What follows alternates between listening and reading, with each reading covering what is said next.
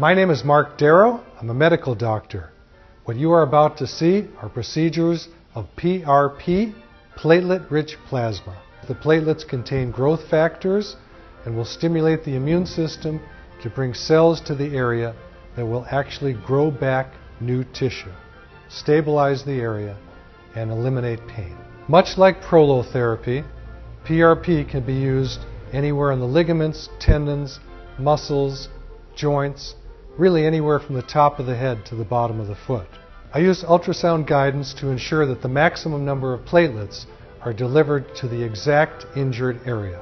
If you have questions about the video you're about to see, feel free to contact me at 1-800-REHAB-10 or contact me through my website at jointrehab.com.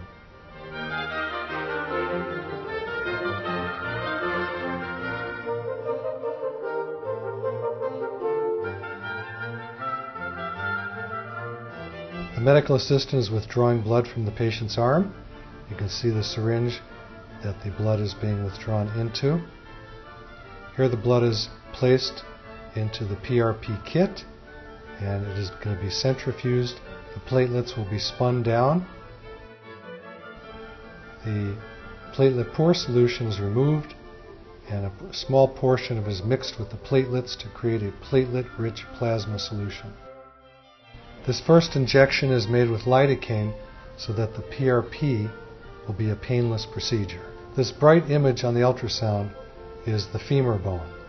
Above it is the fat pad, and above that is the patellar tendon.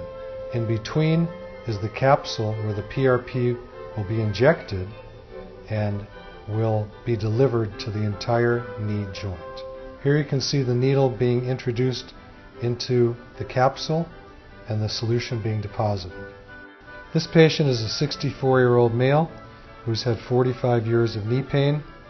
He was told that he needed a knee replacement after having several surgeries. He is an excellent candidate for PRP in order to stimulate new cartilage growth on his femur and tibia and hopefully avoid a total knee replacement.